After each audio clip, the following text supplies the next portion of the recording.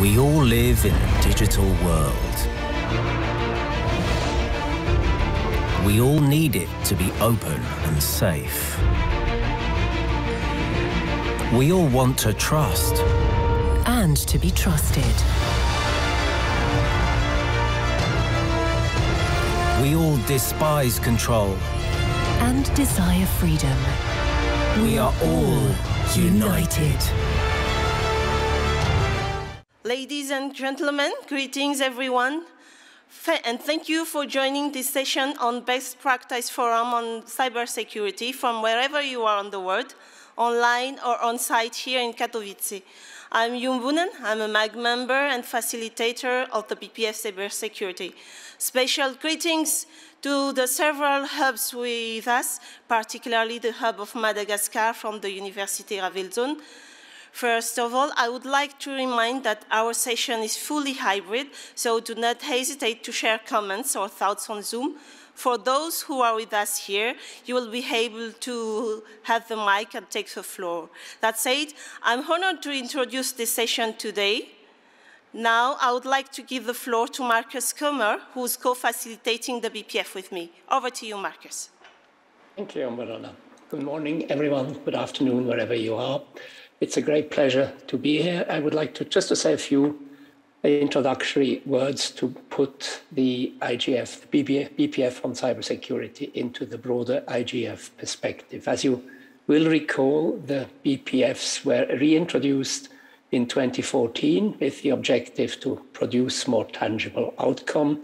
This has been a very frequent criticism of the IGF that it did not produce outcomes. And the BPF on cybersecurity clearly has produced outcomes. It was started in 2016 with evolving focus, and Martin will tell us more on that. And it has produced outputs every year and also shared them with the broader community, also with intergovernmental processes such as the open-ended working group in the United Nations. And right now, I think there's much talk on the future of digital cooperation. We have the Secretary General's roadmap, we have the digital cooperation, we have the Global Digital Compact on the horizon, and the IGF Plus, which is supposed to fit into that. And there are calls, and the Secretary General has called for a more inclusive, focused, relevant, and outcome-oriented BPF.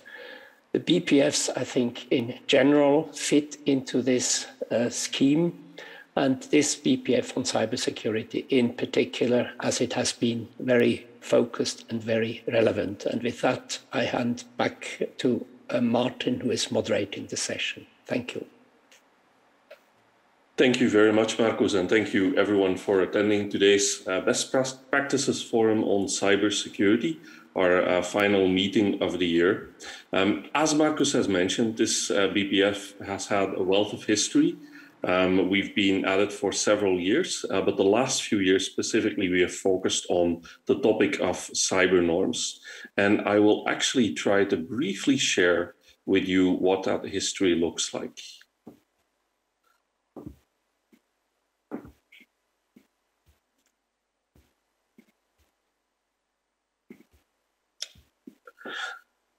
Okay, I am hoping all of you can see this at this point in time in the room and virtually. So today is December 10th, 2021.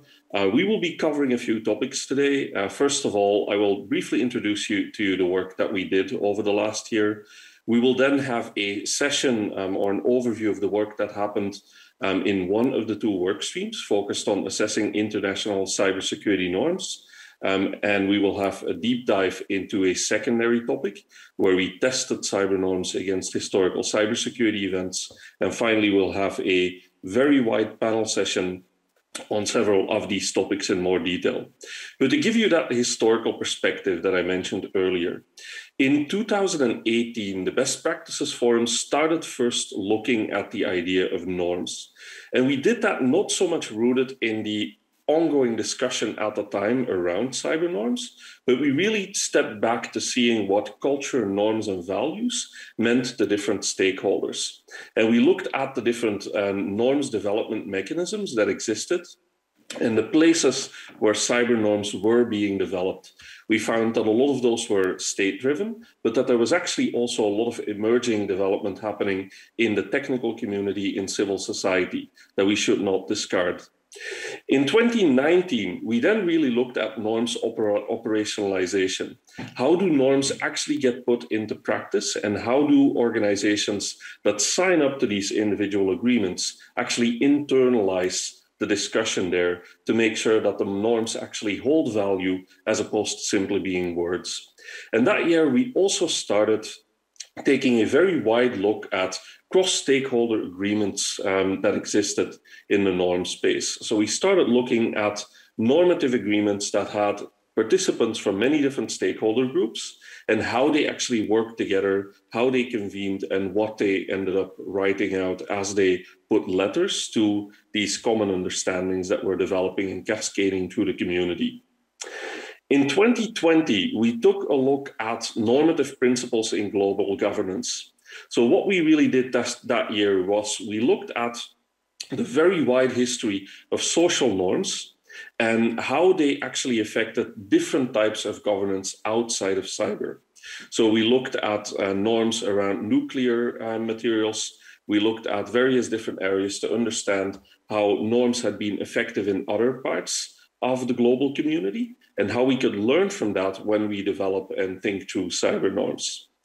And so we got to this year and really spent a lot of time thinking through where can we add the most value in terms of continuing this line of research. And what we discovered was that as norms were developing, there started to be some commonalities between these different normative agreements. And we started wondering, where do those commonalities come from? What are the drivers? And in particular, we had a thesis that norms are inspired by real-life cybersecurity events. And we use the word event instead of incident because not necessarily every particular event that may have resulted in a norm developing would have been a cybersecurity incident. We wanted to leave it open that some of these events that led to impacts could actually be disclosures of vulnerabilities, discussions, things that wouldn't always fit everyone's definition of an incident, but that would have fairly widespread impact on the community, or at least required us to change our ways in certain perspective. So we brought together 3 different workstream groups. First of all, we focused on understanding the different agreements that were in place. This work, as I mentioned earlier, we had actually been doing for 3 years. So we simply continued that initiative, and John Herring and Pablo Hinojosa, John, who unfortunately is in another session right now, and Pablo is here representing this work stream, started together with a group of volunteers to look at all the different normative documents out there, make a selection on the ones that were most impactful from the perspective of these cybersecurity events, and started analyzing what some of the patterns and the commonalities between these agreements are. And most interestingly, also look at the things that were less common and that were more unique or less mentioned across these different agreements. Over the years, we've gradually been increasing the amount of agreements we cover from around 20 to today 36 normative documents that were looked at this year. A second work stream led by Mallory Nodal looked at the historical cybersecurity events. They started by compiling a list of major cybersecurity events over the last 20, 30 years, and then started diving deep in a much smaller amount through qualitative questioning and really trying to answer the thesis, how would a specific norm have been effective at mitigating this adverse cybersecurity event? Both of these groups have published papers which are in draft and which are available from the Best Practices Forum on cybersecurity website. So you can find both of those documents on our website, accompanied by a short 2-pager that I really recommend reading if you don't have time for the full documents. And finally, we had a work stream that was led by Sheetal Kumar and Marcus Kunger, who have been working on outreach. They've been engaging with other organizations, other bodies to understand how can we bring some of what we're learning here to the wider community and get greater value from it. And also how can we bring new participants into the best practices forum to work together on these issues and get more high quality analysis of the situation that is really emerging in this very complex cybersecurity world. So if I would have to summarize the work that we have focused on this year, it is really about identifying how the rules of the road actually meet the rubber of the road. So where is it that these rules are truly taking effect, and where are they having value? Where are the challenges? And this is what our team spent this year analyzing. Now, with that, I mentioned that we have a really interesting session coming up. I'll hand it over shortly to Pablo Hinojosa and Eneken Dick, who will talk about the mapping analysis that they performed of international cybersecurity norms agreements.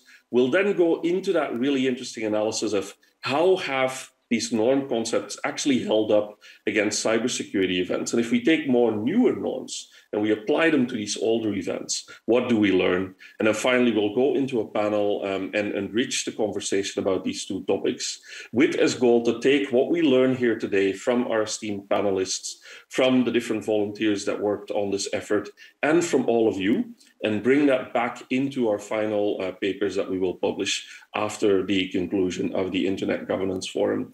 So again, thank you so much for being here today. It is you who makes this effort worthwhile, and it is you who helps us make this as effective as it can be. So we really greatly appreciate your time, and we hope that you find what we have to share here today interesting.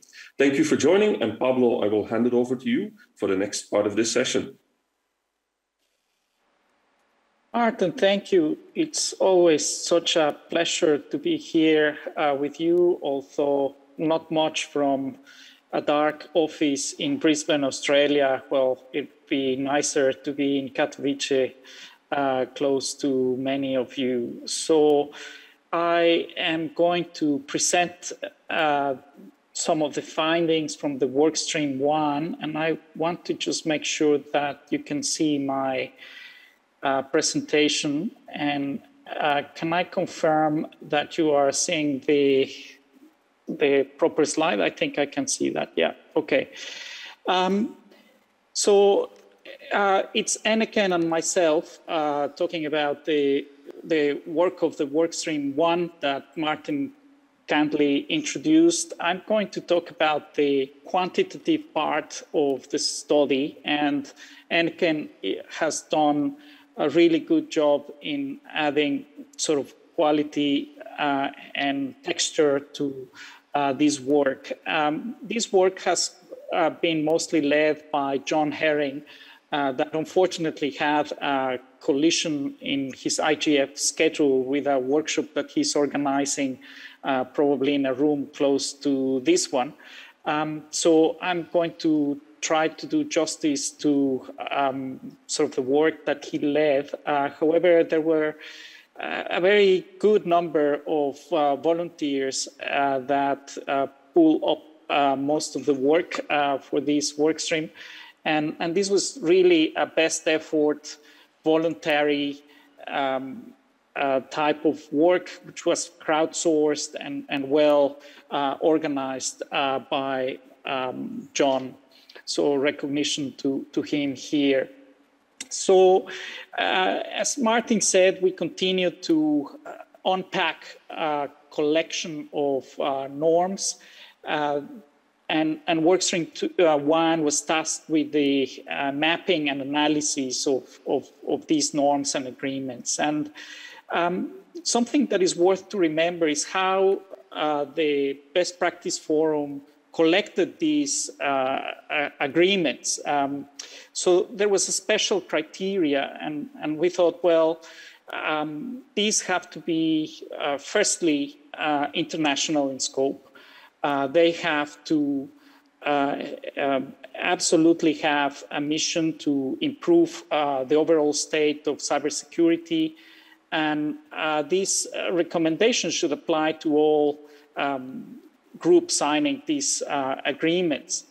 And something that is very important is that this collection of agreements does not include treaties or conventions or other legally binding agreements between countries.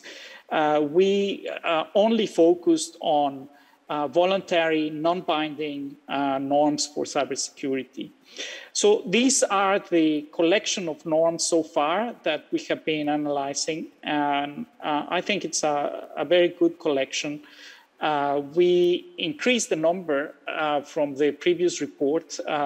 In 2020, there were 22 agreements, and nowadays we have 36 agreements to work on. These agreements are either multilateral, and these are the UN agreements, such as the 2015 report of the group of governmental experts, or the recent open-ended working group agreements. The other big category is single stakeholder, mostly governmental, but there are also industry agreements, such as the Cybersecurity Tech Accord or the Freedom Online Coalition's recommendations.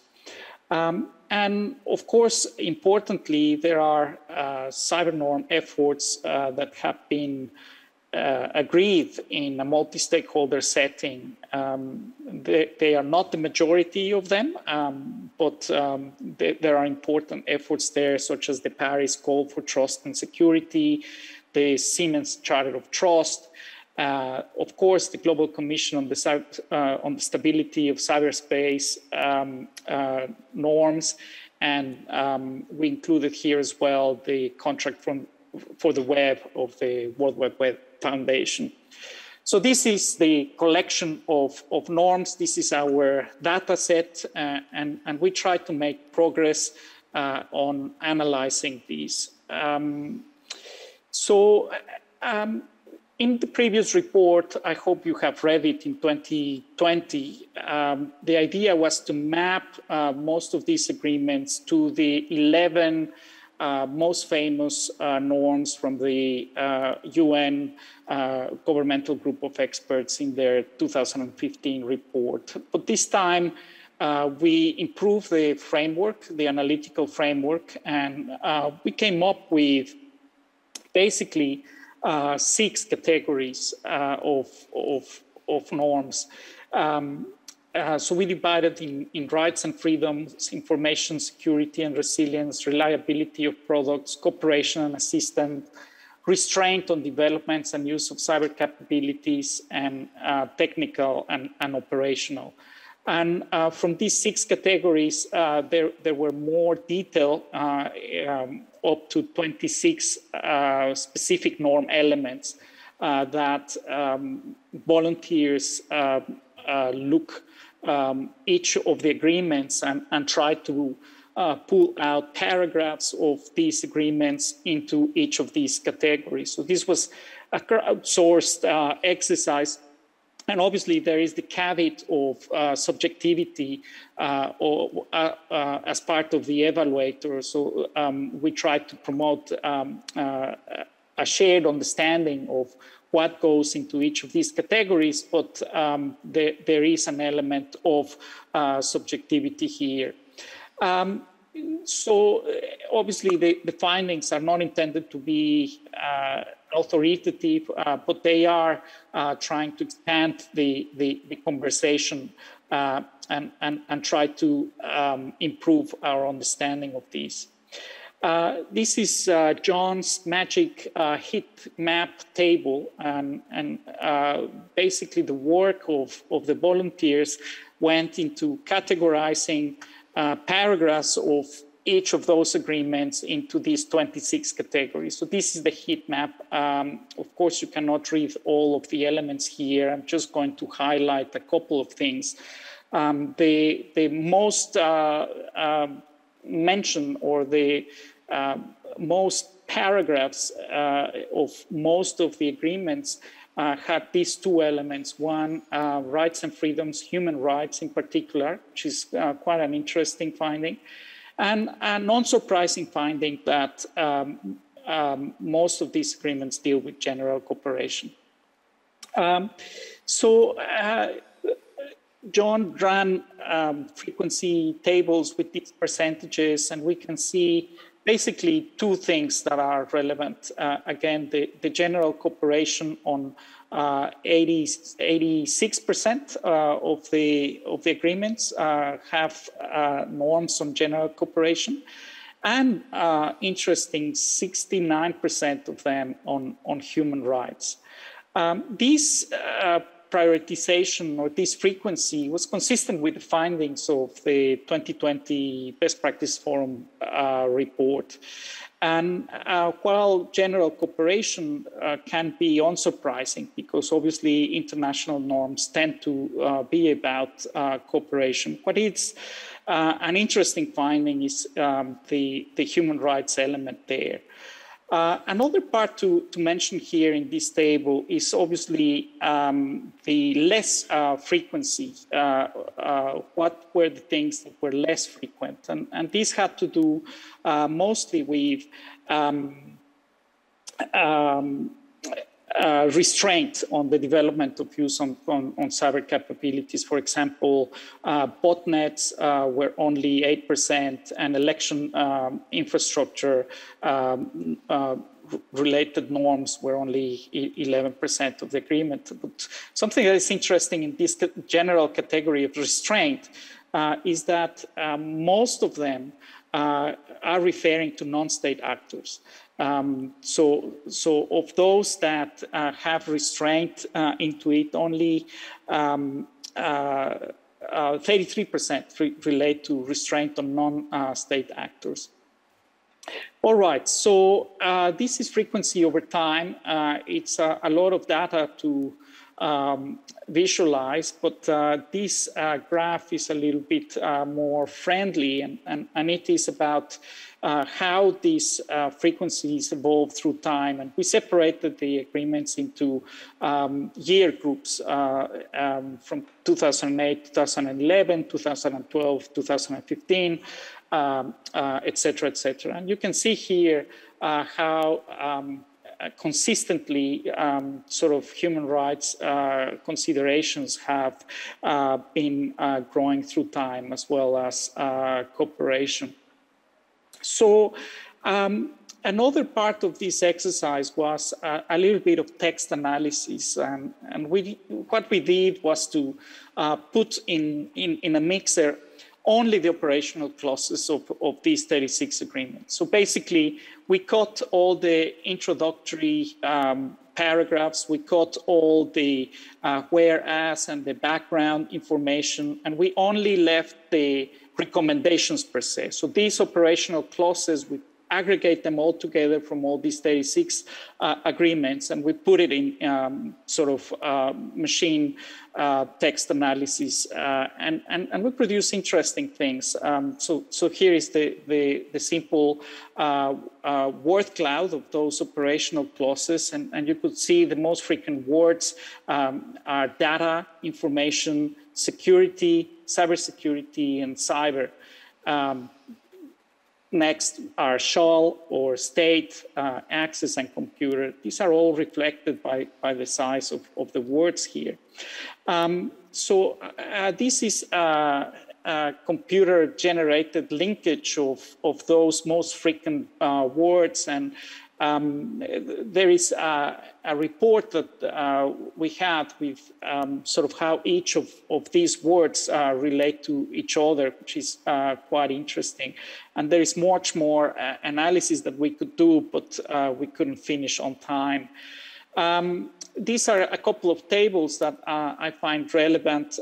So these are terms shall not. On the negative side, this is the right side of shall not.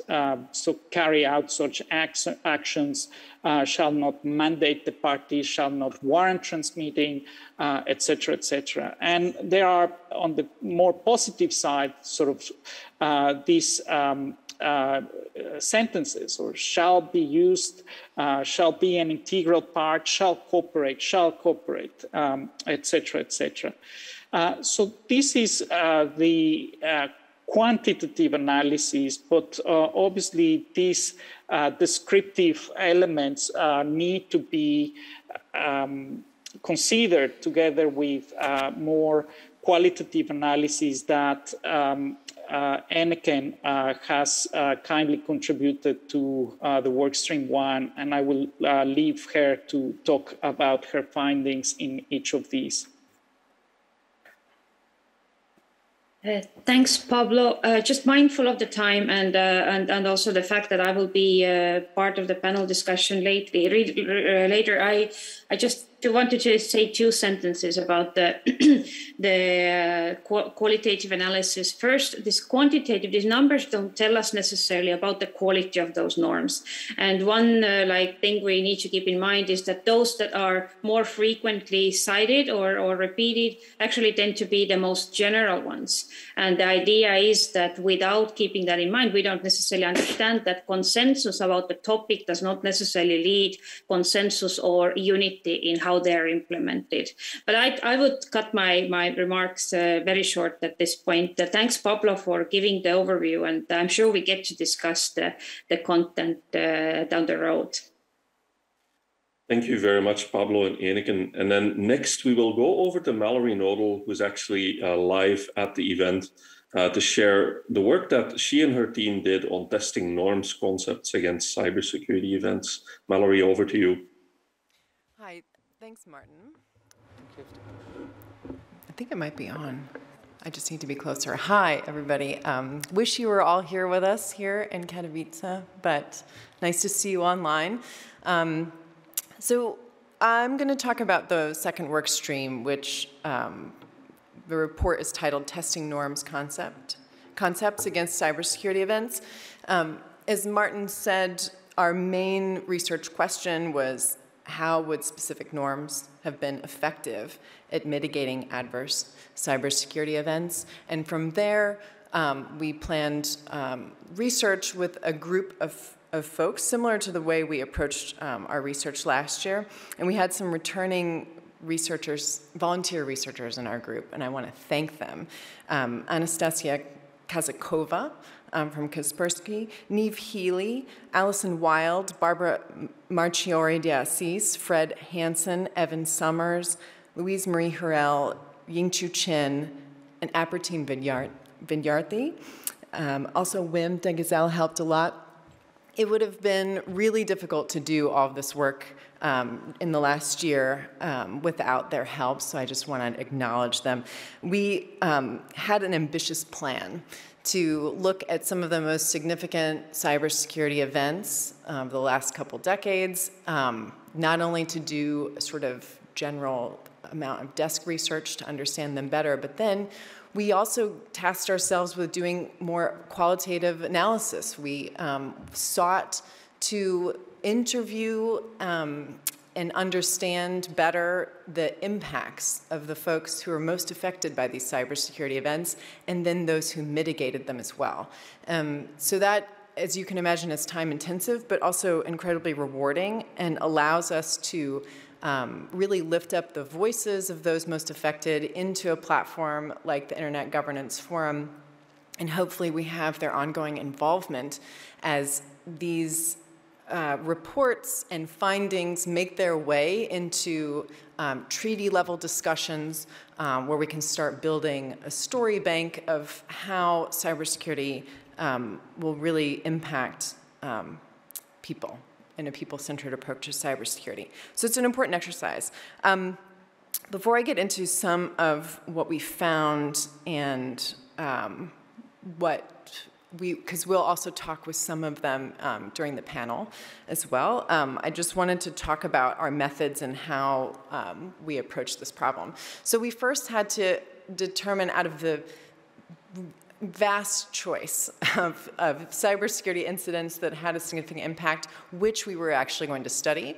And so as you can imagine, even just that very first step was a bit difficult. We wanted to make sure that out of all of them, we had some spread, that we were able to glean a large scope of results and findings.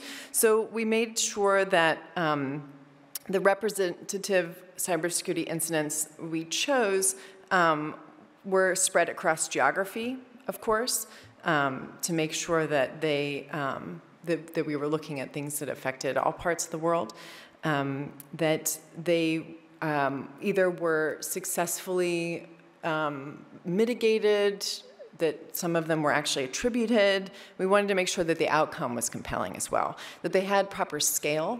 They really did affect lots of people or change the conversation as well. That's another version of scale of impact, that things changed as a result, right? And that there was just proper knowledge and documentation and acknowledgement of it in the larger collective imagination. Essentially, press reported on it. There was some public record of what happened. And let's see what else. We also wanted different types. So as you can imagine, a cybersecurity event, as Martin said, doesn't just mean that there was a breach or something like that. We actually wanted to take a broader view. And so we included types such as malware, DDoS attacks, persistent threats, actually technique disclosure. So that is sometimes a version of a threat, or sorry, a breach. Vulnerabilities, supply chain issues. So let's see, I want to make sure I've covered everything.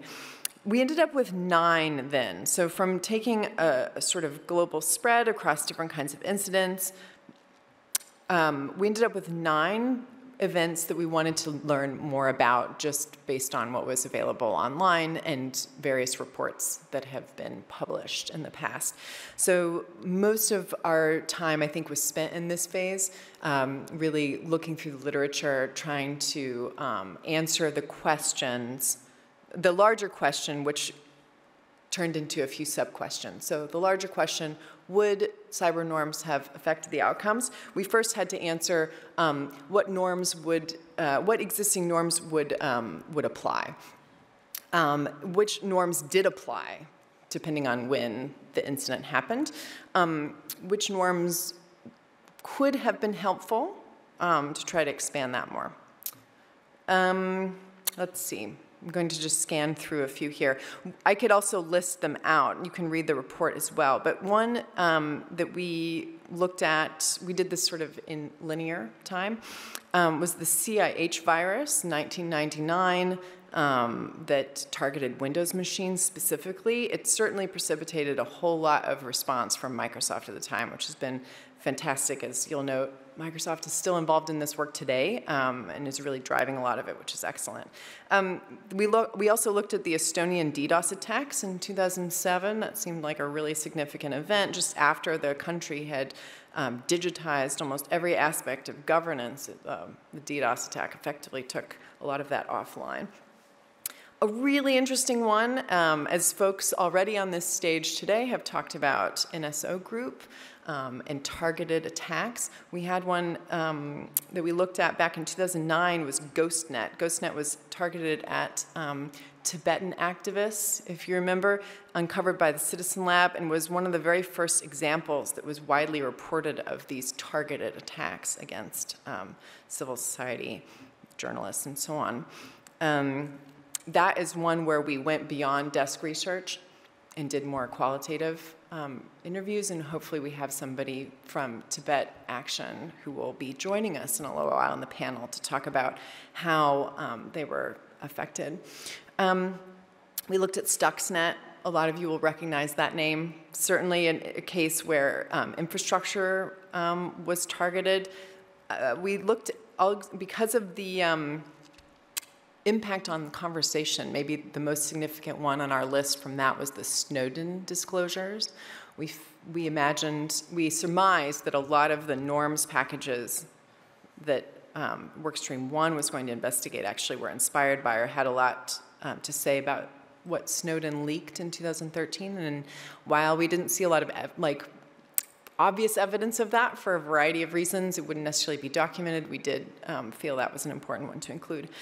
Anastasia looked at Heartbleed, which happened in 2014. This affected websites all over the world using transport layer security. massive, massive vulnerability. Similar to the Estonian DDoS attacks in 2007, came in 2018 when the Aadhaar data breach in India occurred. There are not a whole lot of similarities other than it's a government-level infrastructure for delivering government-level services through a unique ID. And then lastly, no, sorry, not lastly, recently, in 2020, we covered the SolarWinds attack because that was an interesting one from a supply chain hardware perspective.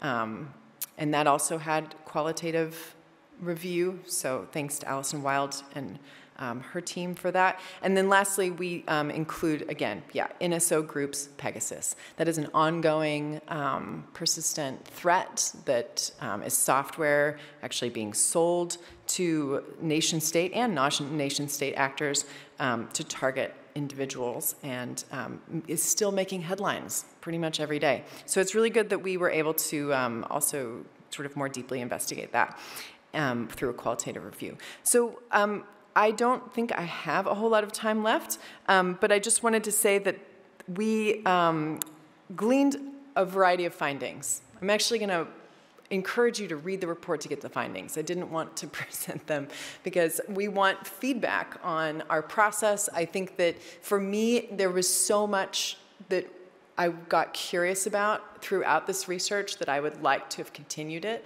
I think we should actually continue it.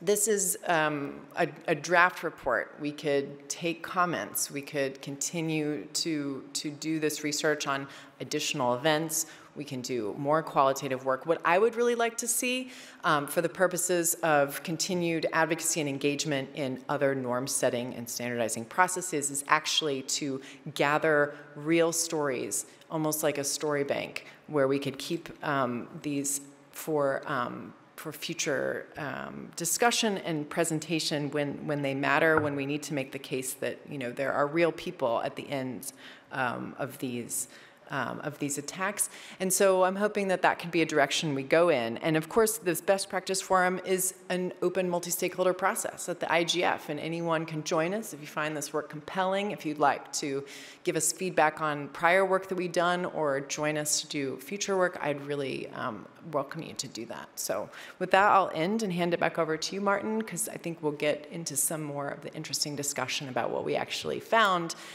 in the panel and what it all means. Thanks. Thank you very much, Mallory, for that introduction to the work that you did. It was great work from a very large team, and we're very thankful for everyone who contributed. Maybe to reiterate one thing that Mallory said at the beginning of her session, which I think is probably the most important takeaway from all the work that we're doing here. Cybersecurity events and incidents are all about impact. It is almost always completely impossible to prevent the incident outright or the event. It is very, very hard to effectively prevent all possible impact, but as a community, it is definitely plausible to reduce impact and make things lighter on the individuals, the organizations, the social structures that are unburdened by those events. And so the idea of actually introducing what the impact is on individuals, how they are affected, and how norms can help them is, for many of the participants in this group, a core objective of actually having better norms conversations. So I'm very grateful for the work that the team did with live interviews, and really encourage everyone to read through the document. Now, next up, we will go into a panel session, and the goal of that panel session is to really think about how can the work that was done, that is available in these two documents that we've shared here with you today, how can it become more effective? And what is actually the value, and what are the drawbacks of actually relying on some of these cyber normative structures? And for that, we have a great group of panelists. And in order to introduce them, I'll actually hand it over to our three moderators.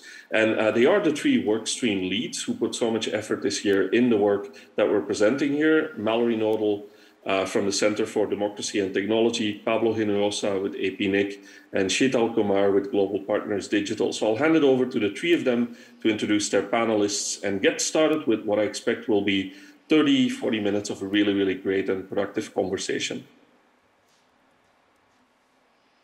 Oh, this will be tricky when you handle a task to 3 people in 3 separate parts. I think I would prefer Mallory to lead these, but I think the importance of this panel is to sort of analyze the value of these reports from the experts and contribute as well on future work of the BPF and the role of the IGF in continuing discussing the cyber norms. I will leave my moderating task here. Sure, I can do my best. Although you are all there, and I am all just by myself over here, but that's fine. It's really nice to see all your faces. I'm going to give you the opportunity to introduce yourself when you make your first comment, rather than me doing that for you. Also, because I've lost the list that was in front of me. So please, each of you take a bit of time, remembering that we have about 4 questions to get through. There are 6 of you. The first question is, what trends do you see in cyber norms development across agreements and over time? And where do you think these trends lead concretely? And if you're not necessarily speaking from the perspective of somebody engaged in norms, also talk about that and your perception of where norms are going and how they affect you. Thanks. Why don't you, in Zoom, I imagine you have some listing, and you can just go from top to bottom. I am unfortunately unable to see that. Maybe I'm looking at Wim. Chris, maybe he can help me. You are the first. Thanks. Okay, I can't see that listing, but I'm happy to go first. And I take it you want us just to address that question, and we'll go through each of the 4 questions? Introduce yourself, and yeah, let's go ahead and address that question first, and you can do it briefly if you have plans to address another question more at length. Great. I'm Chris Painter. I'm the president of the Global Forum on Cyber Expertise Foundation. The GFCE is a worldwide capacity building group, community of about 150 multi-stakeholder members, including many states, private sector, civil society. And I think this ties in I'll speak both from the perspective of the GFC, but also my personal experience for dealing with these areas for 30 years. My last government job as our top cyber diplomat in the U.S. and involved in norms very much. Look, I think, first of all, I want to commend the work of this group. I think it's very valuable looking at how, what the trends are, what we've seen, how these have actually been used.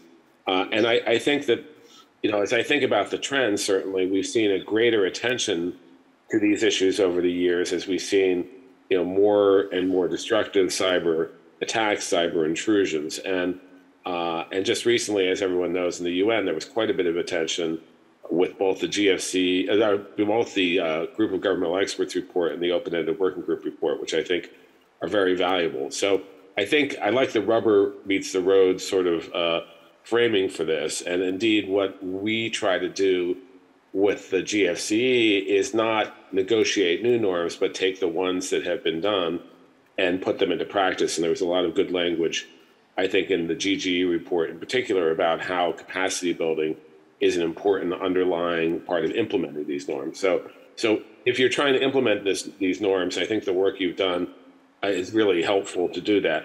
From my non-GFC hat, I just note that one of the things when you talk about norms and their impact, norms have an impact in terms of just being norms themselves that are out there. But there's also an issue of accountability and whether there's accountability for violations of norms. And if there's not, I think one of the questions is, and I think this is subsumed in your research, what effect the norms will have if there is no accountability, if there's no consequences, if there's no calling out of norms violations, do those norms continue to have any force? And I think one that would bear even more study now is the norms from the UN, the Group of Governmental Experts on due diligence, on countries controlling malicious conduct coming from their borders. And in light of ransomware, which is, of course, what's the hot topic now, how that plays in, what you've seen, how you've seen that norm used. And indeed, I think we've seen that used over time.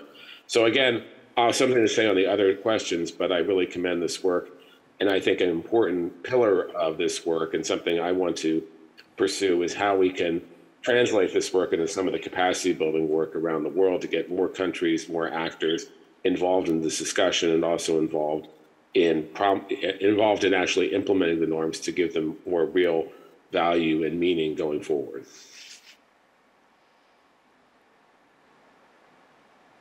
Great, thank you, Chris. Art?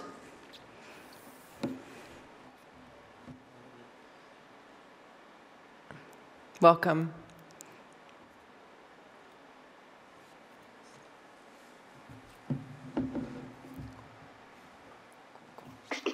We can go with Sharif as well. Hi, it's a real pleasure being in this really lively panel. I would like to highlight a few things. First, let me introduce myself. I am a professor at George Mason University. I'm a board member of FIRST. There's quite a big echo, Sharif. It's okay. Excuse me? Very big echo sound. Okay, I'll try to use a headset. Maybe that would, make things a bit easier. So,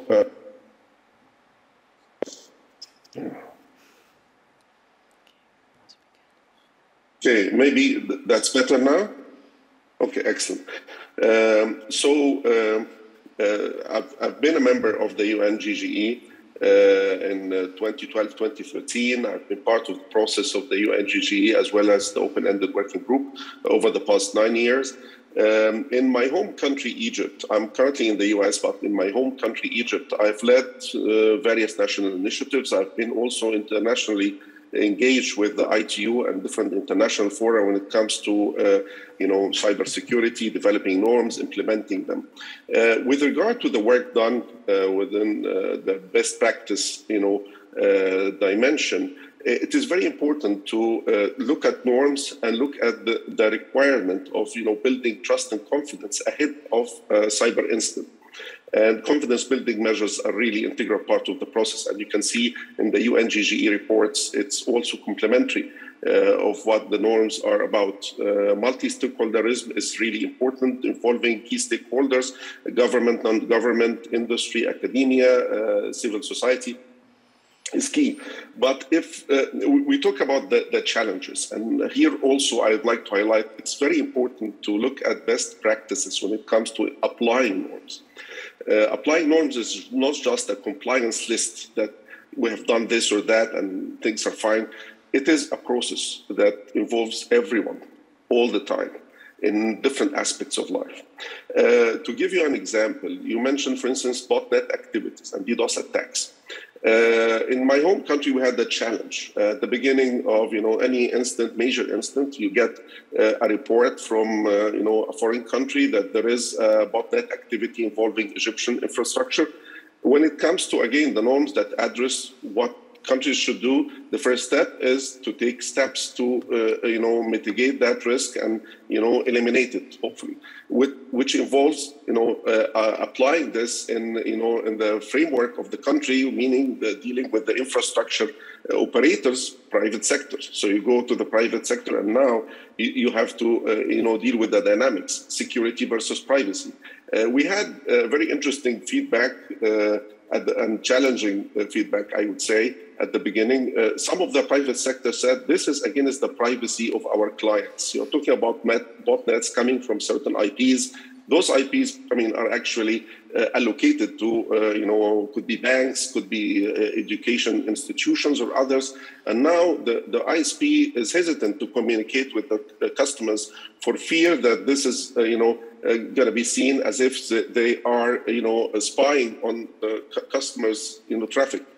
It requires a lot more than just saying that we have this, multi-stakeholder approach, and that is enough to deal with incidents. So I really would like to highlight it's important to, study incidents and how they play out, but also the dynamics that needs to be implemented within a country to be able to adhere. I mean, when you say, a country is responsible for this or should do this or shouldn't do this, we should try to have best practices on really how to deploy this.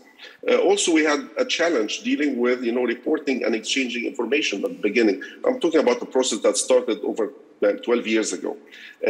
Initially, there are certain law enforcement, agencies, and when it comes to diplomacy, treaties and agreements, and sometimes when you have an incident and you're talking about the technical community, incident responders who are involved with dealing with botnet activities or other cyber incidents, you have to realize that there are other partners that somehow you need to coordinate with. So dealing with escalation and building confidence and trust within your circle of collaborators within the country is important. Also, it's important to have this multiplied at the regional level. I'm currently a member of the cybersecurity expert group at the African Union, and we share the same type of challenges, and it would be nice to recognize best practices now to deal with them. I'd like to end my intervention here, and maybe we'll have another opportunities to have comments in the coming questions. Thank you. Thanks so much, Sharif. And coming in as one of the moderators, and just to ask Art, and perhaps come back to you as well if you have something to say on this, but one of the findings in the analysis was that, and I think there was a session about this topic as well at the IGF earlier in the week, was about the importance, having assessed the Heartbleed and the Ghost net incidents, about promoting the neutrality of the technical community, incident responders and vulnerability analysts, and the importance of that in ensuring effective and timely responses. And just wondering what you think about that finding, and also just perhaps more generally about this methodology of research that was used of engaging frontline defenders and incident responders in better understanding incidents and relevant norms. So I'm just wondering if you have any thoughts about that, either Art or Sharif. We can see you now. I'm not sure if we can hear you. Yep. Is the audio okay? Yep. Yes. Great, thanks. Sorry, I didn't have the speaking powers a moment ago. So thanks very much for the opportunity. Very briefly, I'm Art Mannion. My day job is at the CERT Coordination Center. We are effectively a CCERT or a CERT team. I work very much with cybersecurity vulnerabilities. So these are often security bugs or defects in products or services. And the reporting of the vulnerabilities and the disclosure of them are the things I work with the most. We're also a member of FIRST. We're very, very heavily involved in the FIRST form of incident response and security teams, again, with this sort of cybersecurity vulnerability angle. In terms of the norms, this, I think, falls pretty heavily in, there's the reliability of products. So reporting vulnerabilities, supply chain, and some of the response norms. Anyway, that's where my expertise is. So, my comments are based on those areas. Certainly, those are not the only areas you're covering here. I think in terms of the methodology, as you asked, I personally am a big fan or a proponent of the testing, the cybersecurity events and the cases and the testing, compared to the norms. I think that's a very practical approach, right? You've got a list of events to look at, a list of the norms, and do they align? Do they not align? Since those events are things that have actually happened, again, very practical approach. So I do like that approach. One comment would be, if this work continues, I think the methodology is reasonably sound, but keep an eye on what's changing, what's new. Are there new norms? There will always be new events. Some will be the same old event 10 years later with new players and new things. But I think there are actually changes over time and new events. So keep up a bit with whatever's happening. The norms, so the vulnerability response and supply chain norms, I think are on a upward trend. They are more common. When I speak to people these days, they already know what vulnerability disclosure or reporting are, which is great. So I think there is growth, and normalization of the norms, which is a very good thing. I'm not sure there's enough yet. We have stories of organizations being attacked and exploited and compromised with known vulnerabilities. So a vulnerability for which there is a patch or an update from the vendor, a public disclosure has already happened, and yet the vulnerability management or patching race does not seem to be always won by defenders. I'm honestly not sure what to do there. I've spent 20 years advising people to patch internet-facing bad vulnerabilities as quickly as possible. It still seems to be a hard problem to solve at scale. And this is already touched on, but I do want to sort of call attention to perhaps it's not a written down norm, but in the land of cybersecurity vulnerabilities, there is very much a market for the offensive use of vulnerabilities. Even the events, some of the events listed here, right, the NSO Pegasus software, Stuxnet, SolarWinds, all involve at different points in time effectively zero-day vulnerabilities, where the offensive actor knew about the vulnerability, the vendor or provider did not, the users and the rest of the world did not. And despite our efforts to close these vulnerabilities, get them patched and fixed, and get them mitigated, again, there is an there are active markets for finding vulnerabilities, selling them privately, and then exploiting them. So I try to keep in mind that that is happening, and that is one of the factors our norms are trying to work against. And I will stop there. Thank you. Thanks so much, Art. Really, really useful and helpful points. And would also love to hear from others if you have any reactions to what Art was saying there, including on that whole issue of the market for vulnerabilities and that wider ecosystem challenge.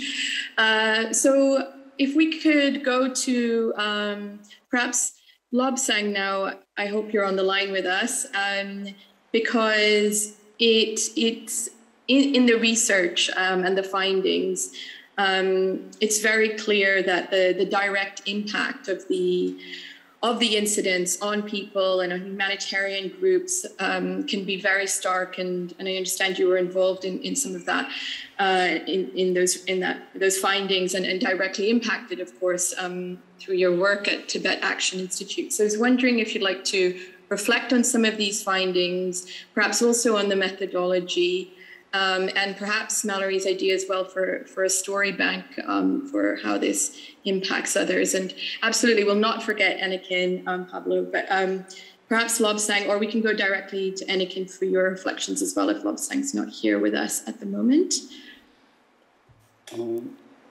Either way is fine. So I can go next, or I can go after Anakin. Okay, so shall we go with you first for a couple of minutes, and then we'll go directly to Anakin. Thanks so much. So, hi everyone, I'm Lobsang, and I work with Tibet Action Institute as the Director of Technology. And in some ways, I think in terms of the norms, right, it's the organization that I work for, we actually work on reducing the impact, as well as kind of looking at capacity building within the community in terms of reducing the impact, right? So when the whole question of or the discussion was going towards cyber norms, right, I think one thing that I just wanted to say was, during the time of the 2008 or 2009 GhostNet report, right, one of the major issues was attribution. And in some ways, I think there is some, whether it's a norm that's already written down, but there's been some norm that's already been set towards attribution, right? So in terms of whether, if you look at the US, the SolarWinds or others, or even the disinformation campaigns, which is not directly related to the cybersecurity incidents, but there is some norms that are being set. And I'm not sure whether those norms are recognized at the UN level, but they are being set. So I think there's a question about how some of these norms are being set and how some of these norms are being used by different states. At the same time, I really wanted to echo what Christopher said earlier about accountability, right? You can attribute as much as you want, but if there's no acknowledgement or no accountability, then it kind of comes back to the he said, she said kind of whole concept, right? And that kind of I think has an issue in terms of development of norms. So I think that's something that I just wanted to say in terms of like norm development that I see. And for us, I think if you look at like the 2009 attacks, one thing that we always really wanted to know was like, how can we attribute it to a state? Because in some ways we know a lot of the information that was used during the attack, a lot of the confidential information that was stolen during the attacks were used by the Chinese government at that point. However, I think the question was, how do you attribute at a level that is accepted? So I think that was a question that we didn't really have an answer. Maybe that's something that's being developed right now. Another thing, I mean, like I can speak more for the other questions, but one thing that I really wanted to, during the interview, I think one of the things that kind of made me ask a bit of the question about the norms was the question about infrastructure, right?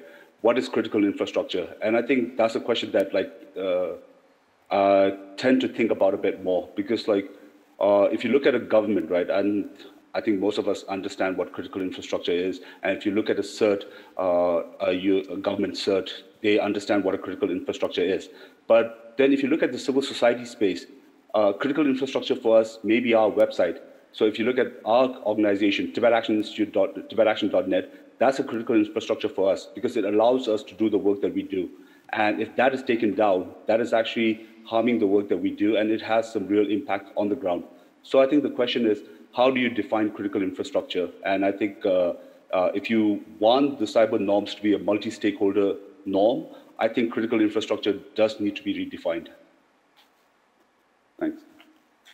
Thanks so much, Lobsang. And it's great to hear both from you and from Art. And I think just more generally that it sounds like while we are obviously seeing a lot of challenges and increasing incidents, we're also seeing some progress and understanding what we can do. And one of the actual, I think, takeaways or key findings from the research overall was that norms are helpful, and that the norms we have today would have been helpful in mitigating some of these incidents from the past. So there's a lot to do still, and you point there to where it would be helpful to think through how critical infrastructure is defined, including from a humanitarian or human-centric point of view. So that's really key. So obviously a lot more work to do, but it does sound like progress is being made, which is always great to hear. So just turning over to Anniken now for your reflections on the findings of the report based on your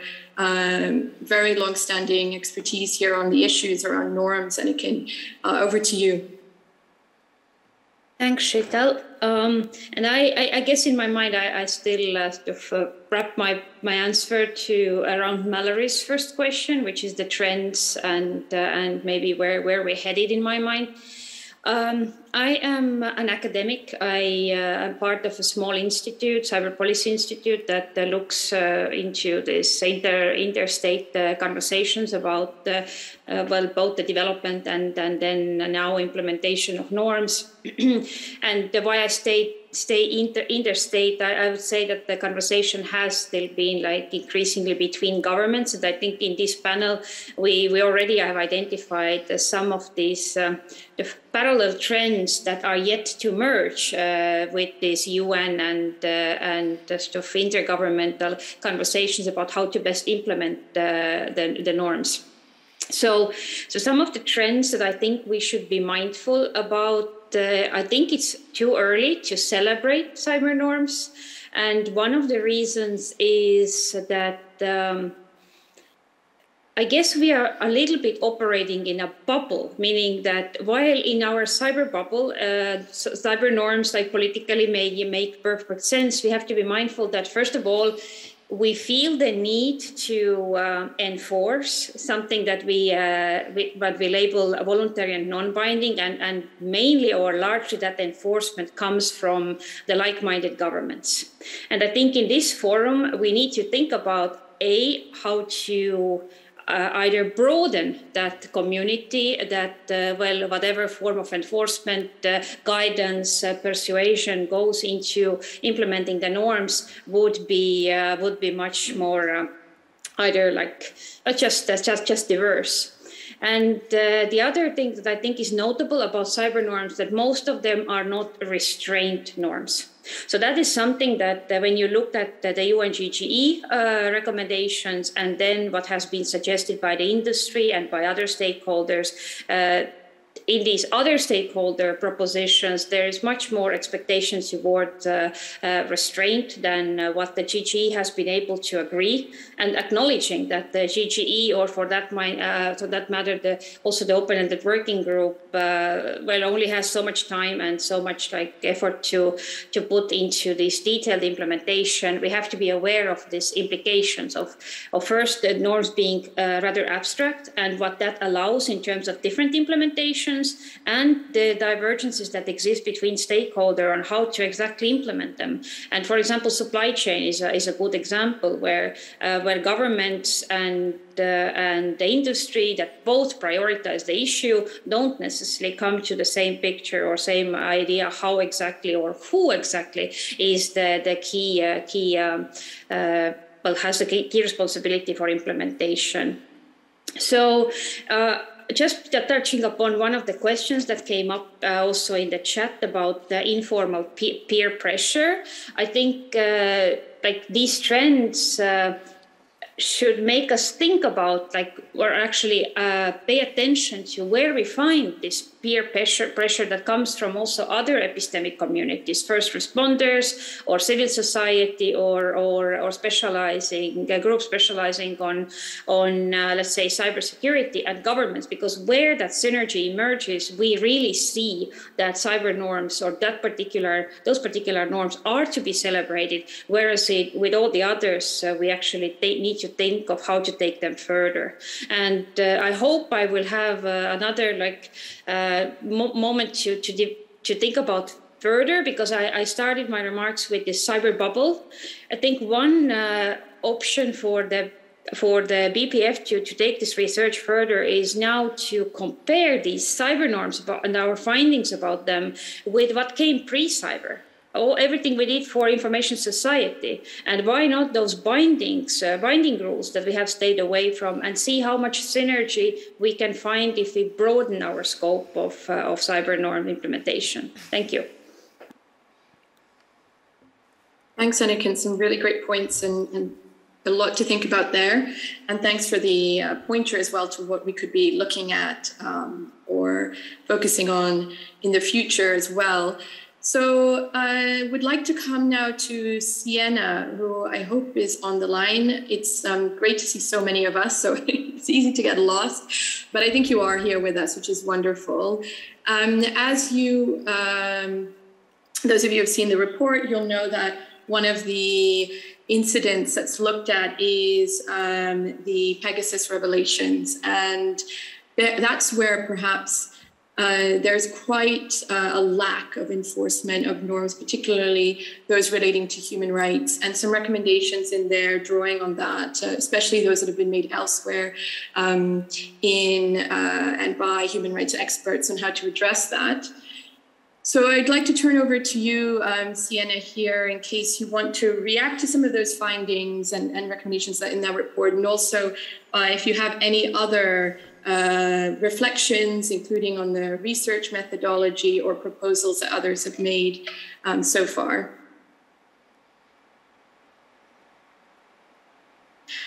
So you can't seem to unmute yourself. Okay. Let's see if we can help with that. Are you unmuted now? Oh, just.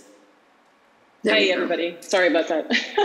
I thought from the beginning this might be an issue, but I was hoping that it would be resolved before.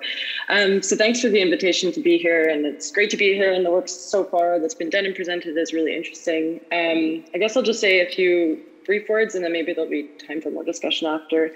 But in short, I'm Senior Legal Advisor at the Citizen Lab, and for those of you who have never heard of us, just probably nobody in this room, we're an interdisciplinary research lab at the University of Toronto's Monk School of Global Affairs and Public Policy in Canada, and I personally work primarily on the targeted surveillance of human rights defenders, so my comments will be sort of informed from that work.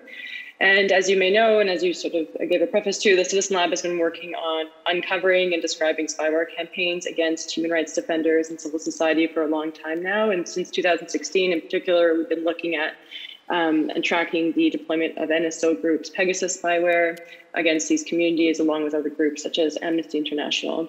And of course, NSO Group is just one among many other companies that we study in the cyber surveillance industry, which, as I'm sure everybody follows here, seems to be growing year by year.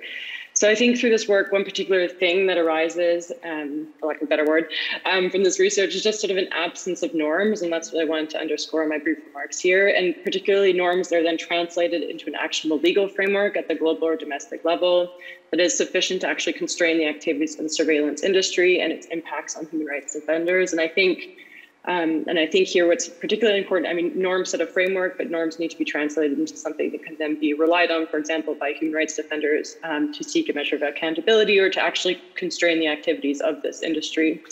And I could talk a bit more about the substance of norms and sort of consequent legal principles. That would be nice to see, but I think a number of the other speakers mentioned very pertinent issues. So I'll leave it at that. Maybe we can come back to it later.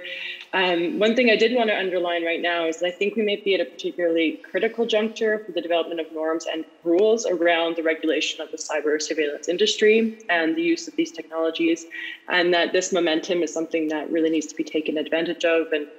And I think, as many people have seen here, there's been a lot of, let's say, movement or momentum in the past few weeks. We saw the US take regulatory action against NSO Group and Candiru, two surveillance companies based in Israel. The Biden administration recently announced a new multilateral effort to address the export of surveillance technologies. We also have new regulation in the EU, which is specifically starting to integrate a human rights perspective into how we manage the export of dual-use technologies, which is a positive and promising step, which hopefully will be followed more broadly. And further, private companies who have significantly more resources at their disposal than human rights defenders, which is why I wanted to mention this. Facebook, I guess now Meta and Apple, have sued NSO Group along a bunch of other litigation related to Pegasus by victims. And once again, like I said at the beginning, NSO Group is just one company in this growing global marketplace for surveillance technologies. I think litigation is helpful in the sense that it's going to identify what legal deficits really exist in domestic law for holding such companies to account.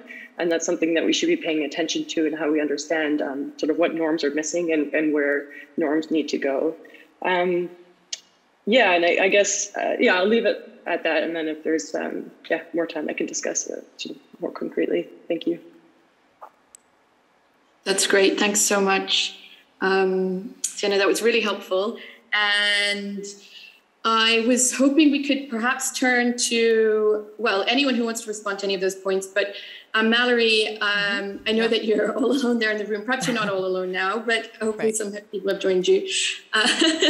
Do you want to react to any of those points and some of those recommendations about what we might want to look at in the future and leveraging momentum, for example, around this potential critical juncture on the regulation of spyware, this issue that are we operating in a bubble still? Do we need to broaden out the discussion? And the whole concern around that the market in 0 days and the vulnerabilities that are still very much challenging to address because of that. I don't know whether you want to respond to any of those points or ask any further questions to any of the panelists. Yeah, thanks for that opportunity. I had been taking notes on some of these high points, and I can go over them now, and then we can move into the last couple of questions we have for the panel. So one thing that I picked up on that a couple folks were saying around attribution, I think that and I'll speak from the perspective of civil society and my career and working with and witnessing a lot of the ways journalists, human rights defenders, activists have to think about this is often the attribution has felt like the accountability. If you can just somehow lift the veil on or uncover the fact that someone is targeting you as a human rights defender has felt in the past like the first step to accountability because so many groups don't always achieve that. But also then taking Lobsang's approach specifically based on experience that there actually then should be more steps. If attribution is achieved, then there's got to be somebody or some mechanism to hold that group accountable. So I think that's an important connection to make. Another one around just generally what Art mentioned, that maybe the scale and impact are not always the same. I'm reflecting also on the way that we approached the work stream to research to look at events. We were thinking about scale as a way of expressing impact, but if you take into consideration the most recent part of this discussion on 0 days, on targeted attacks and so on, that massive scale is really not going to give you events that are potentially very impactful, but maybe didn't impact a large number of people. It has different qualities. So we need to take those into consideration.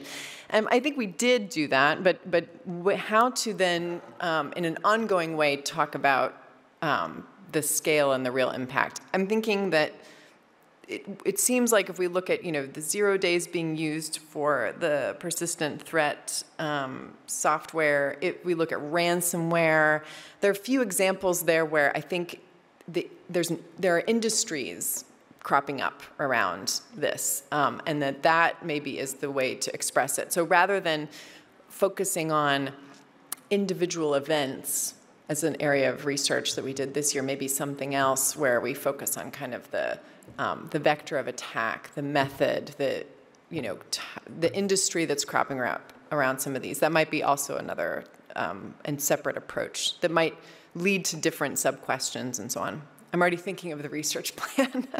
And then as well, I think I'm trying to remember now exactly how this was mentioned or how it came up. I just have it in my notes. But the idea of sort of baseline assurance, security as infrastructure, just knowing that there are boundaries beyond which states, actors, they will not go.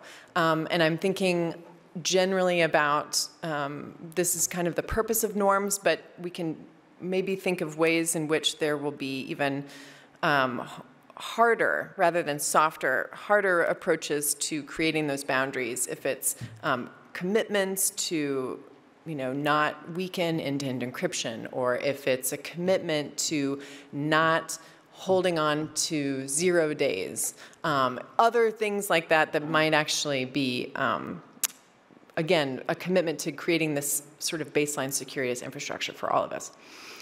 Those are my reflections. I'm sure others have their own. Please feel free to bring them up as you get another turn to speak.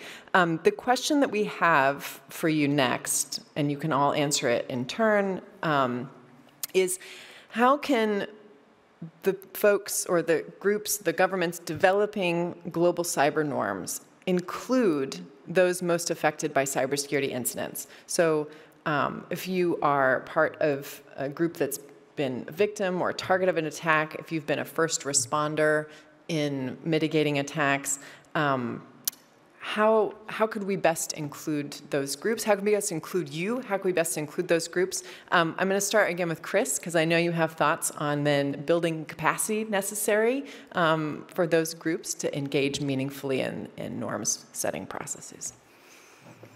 Yeah, thank you very much. I mean, that's one of the challenges, is it's not just countries. A lot of countries don't have the capacity or background to engage in these discussions, and that's been helped to some extent over the last couple of years, but still I think is an issue, and that's why capacity building is important.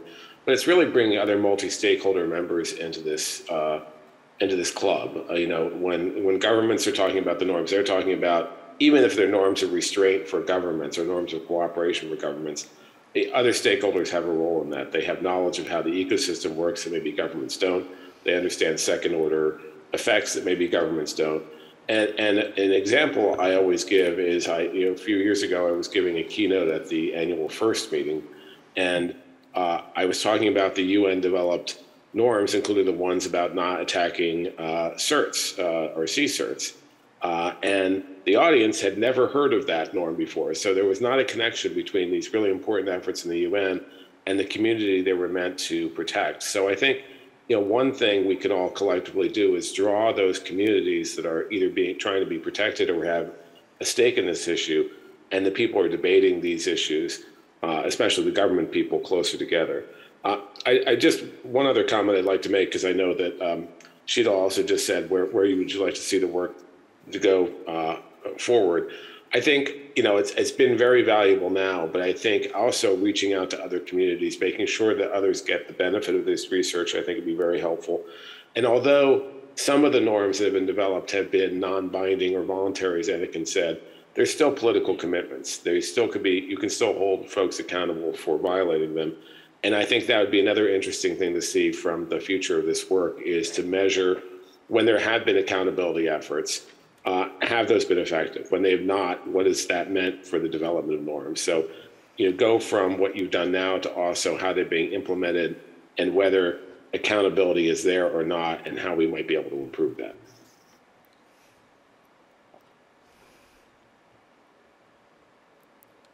Great, thanks so much, Chris. Lobsang, you've indicated you'd like to say a few words on this, so we'll go to you. Sure, thanks, Chito. So yeah, I think one thing that we have done as a community, so we've started our own kind of cert. Technically, it's not it's kind of like a civil society cert. And in terms of capacity building, I think that is something that, and we're also part of the global community of civil society certs, which is called the City Cert. And so I think there's this aspect of I think there's a capacity building, which is important aspect of how do you develop the cyber norms. And if you look at the GG reports, right, it actually does mention that about capacity building, but it is focused on the government level. So I think those other groups or other kind of initiatives done by civil society, how do you integrate some of that into the more kind of the traditional governmental roles or governmental kind of structures? I think there's a space there to do that. So I think maybe it's a collaboration of these two different aspects of being able to build off on the traditional structures of the CERT, to have the civil society kind of versions of it, and being able to collaborate on that. At the same time, also being able to collaborate on certain aspects with industry or whether it's the government as well. Thanks so much, Lobsang. And I think that's a really great example as well of how you can practically broaden engagement and collaboration with other communities by setting up something like that, an infrastructure institution like that, or mechanism, and thereby expanding the range of actors that you engage with and collaborate with. Thanks for sharing that. So the Dhaka Remote Hub would like to come in. If you are able to, that would be great. And thanks, Pablo, for highlighting that to us.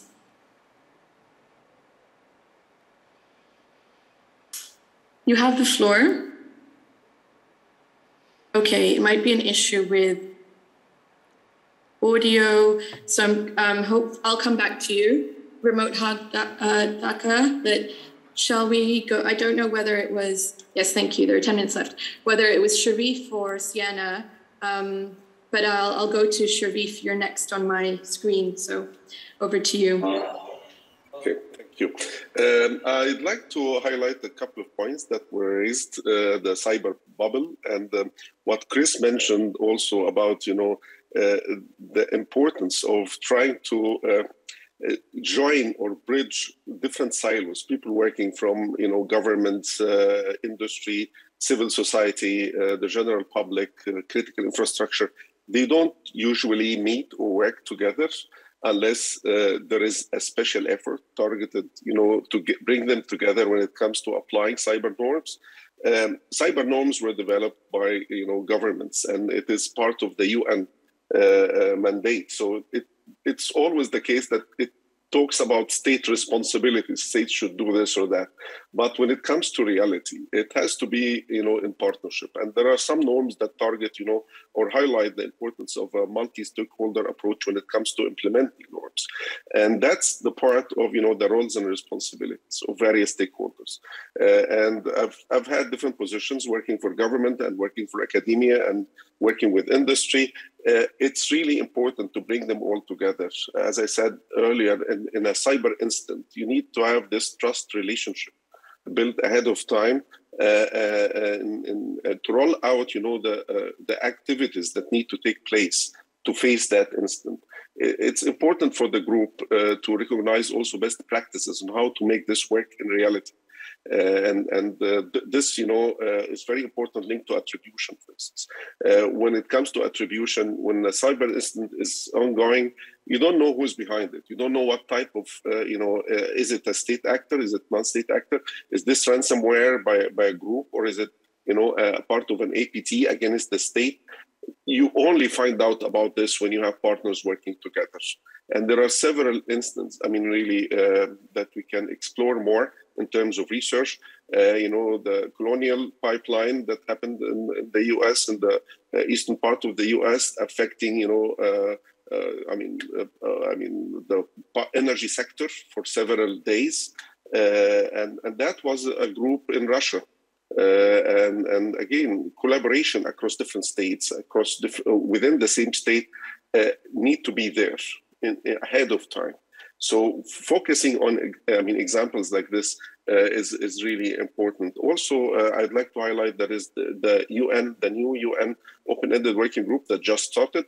So it's very important to mobilize, resources, build capacity within different, stakeholders, not just states, not just governments, but across different disciplines, so that we know how to engage, we know where our roles and responsibilities are, and that would have an effective impact on really the outcomes. Thanks so much, Sharif. Some really great points there. Remote Hub Doc, I will go to you. If you could keep it short as we are coming to the end, that would be much appreciated. And sorry you waited so long. Am I audible? Hello, thank you so much. Go ahead. The question is, we know that the young generations are more vulnerable part of cyberspace world. How can internet governance work for saving them by building data layer on social media or websites? Especially, how can internet governance work with those companies who provide this type of service? Thank you so much. Thanks so much for that question. And I'd really invite anyone who wants to respond to do so in the chat. And we can highlight that in the report, the responses. Unfortunately, we are really running out of time, so I don't think we can open up to respond. Martin, I'm going to take my cue from you as to next steps. Excellent, Sheetal. If you could wrap us up with some of the conclusions that we had previously been discussing and that we've been taking notes of during the session, I think that would be a great way to close the discussion so far. Great, I'll try and do that in a minute. So what we heard is that the research is very commendable and useful, and that the methodology of engaging with those affected is practical, and it's very important to study incidents and how they play out, especially at country level, dealing with escalation and trust between collaborators in country. These are all real issues on the ground, and perhaps gathering best practices in that regard would be helpful. I think we also heard that expanding beyond the usual suspects and diversifying, operating outside the bubble will be helpful. And Anakin shared a resource that has been worked on to try and do that, showcasing examples at the national level. We heard that there is progress happening, perhaps on socializing the importance of disclosing vulnerabilities and on attribution. We've seen more progress in that regard, but there's still a long way to go, and a lot of concerns as well continuing around certain markets, including in 0 days. And so there are recommendations that we keep an eye on what's changing, what's new, what's happening, and where attribution has been achieved, what's worked, because we do need a way to hold to account when these incidents happen. So what has worked and how could it be improved? We could analyze that going forward. And we also heard there's still an absence of norms in some spaces, particularly around spyware, but there are opportunities, and we could be at a critical juncture to leverage those opportunities to address some norms and translate them to more effective legal frameworks. So 4 key takeaways that we'll be highlighting is that cyber norms we have today could have been helpful in mitigating some of the events of the past. It's really important to bring in those affected, and that we need greater stakeholder participation, including broadening outside of those that we've engaged with in the creation, enforcement of norms.